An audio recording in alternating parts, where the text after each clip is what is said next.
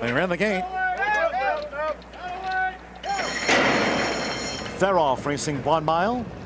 On the outside, Voodoo Man between horses Mr. Palatine. First run of the season for First Movement, and First Movement is going out toward the front for E.T. Baird. First Movement, that 10-time winner, to just lead these milers toward the main track. Now pace pressure for First Movement from Mr. Palatine, and on the outside, Bachicho is also close up.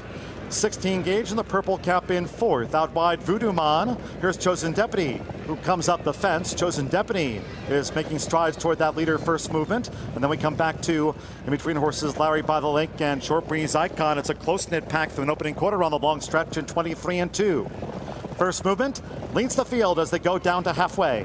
First Movement by a length to Mr. Palatine, and 16 gauge right at the heels of the pace. First Movement covers a half mile in 46 and 3 as they go into the far turn. Voodoo Man starts to bid up on the outside, but Chicho follows that. 16 gauge trying to stay this pace, 5th with the rails. First Movement 3 furlongs from the winning line. Short Breeze Icon, Chosen Deputy has 6 lengths to raise in the final 5/16, and Larry by the Lake has dropped back to last. They come toward the quarter pole.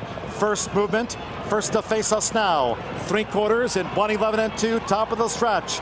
First Movement in charge off the turn from Voodoo Man. Mr. Palatine third under pressure on the outside. Short Breeze Icon, Bachicho between horses. Larry by the Lake on the stand side. Just a tap of the whip for First Movement from E.T. Baird, and First Movement responds in kind. Voodoo Man is fully stretched by the Polytrack powerhouse. First Movement, first win of the season, a winning one. First Movement in 137 flat made all. Voodoo Man, Larry